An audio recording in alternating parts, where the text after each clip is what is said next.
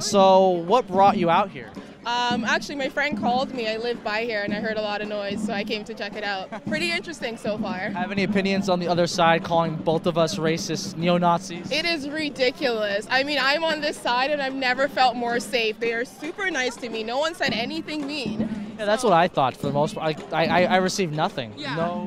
No intolerance, no racism, nothing like that. Even the police were scared to have me come on this side. They're like, be careful, you don't want to go there. I'm like, really? Come on. It's ridiculous. Yeah. So, I mean, what do you feel about the state of free speech? That it's come to this, because like we have a police barricade.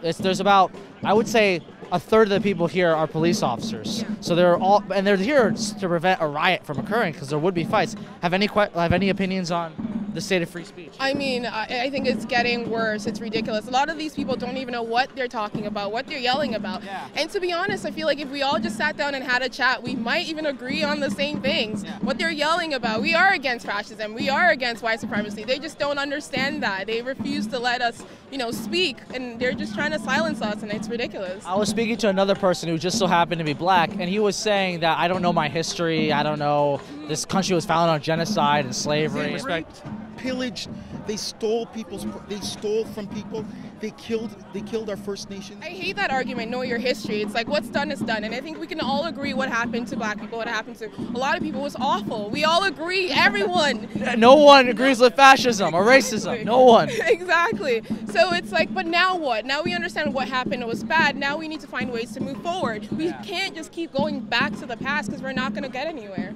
If you enjoyed this video, like, subscribe to Rebel Media.